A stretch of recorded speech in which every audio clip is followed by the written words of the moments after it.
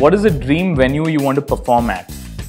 I've always had a dream to perform at the Madison Square Garden, and I want to sell it out. So that's a big dream to have. I'm working towards it. Hopefully in a few years I get to do that. What movie can you watch over and over and never get tired of? I think Rush Hour with Jackie Chan and Chris Tucker. That's my favorite movie, and I can keep seeing it again and again and never get tired of it.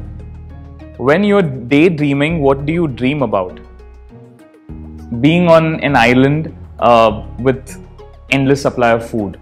That's what I'm daydreaming about most of the time. What game do you always lose at? I always lose at Ludo.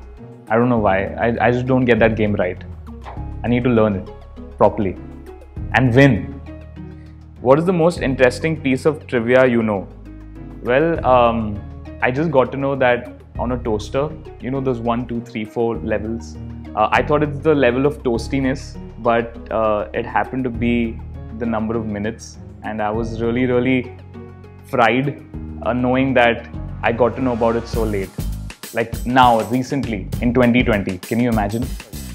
What's something you were really stressed about but it turned out to be no big deal? I think this photo shoot with Rolling Stone, I was really nervous because it's my first Rolling Stone cover, and I think every artist really looks forward to being on the cover of Rolling Stone.